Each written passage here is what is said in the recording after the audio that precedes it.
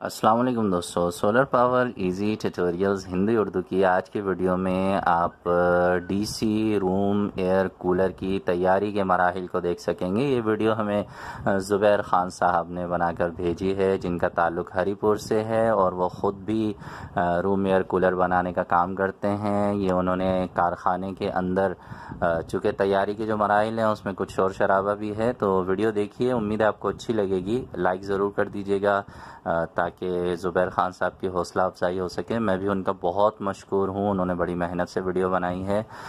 बज़ाहिर देखने में तो ये छोटी सी बात लगती है, लेकिन कभी आप ख़ुद कैमरा पकड़िए या मोबाइल की मदद से ही कोई वीडियो रिकॉर्ड करने की कोशिश कीजिए तो आपका अंदाज़ा होगा कि ये इतना भी आसान काम नहीं है। आइए वीडियो को देखते हैं। जी, आपका नाम क्या है? मोहम्मद इस्माइल साहब है, जिनका ये कारखाना है। और ये हरीपुर, ये जगह क्या नाम है?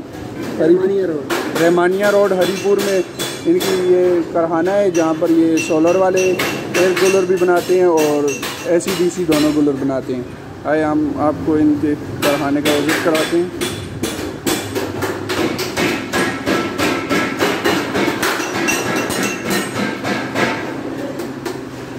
यहाँ पर ये संदूक वगैरह,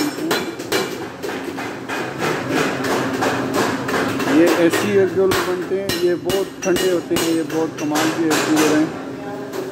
यहाँ पर शोर होने की वजह से आपको ज़्यादा सुनाई नहीं देगा।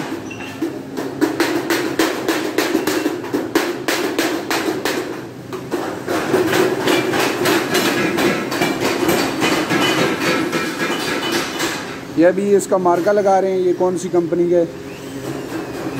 ठीक,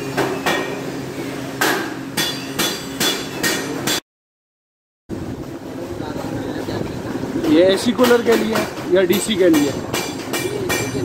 एसी के लिए।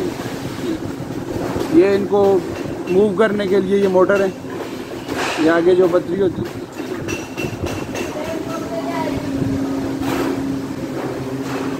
यहाँ पर ये जो है घास लगा रहे हैं हमारे भाई।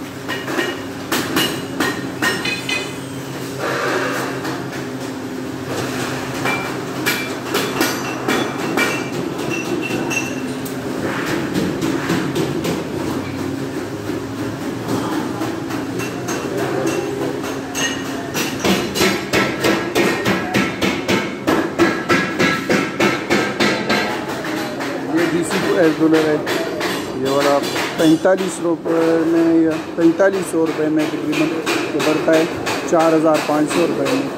और ये एसी कूलर हैं, ये सारे जितने भी हैं, ये यहाँ पर इनका सारा सेटअप बना हुआ है। ये बाड़ी हमें 2500 रुपये में पड़ी है। ये बहुत मजबूत बाड़ी है, आप देख सकते हैं। इसके अंदर हमने दूसरी रबड़ वाली इधर से लेकर इधर तक एक चीज़ लगानी है। ये भाई हमारे तैयार कर रहे हैं।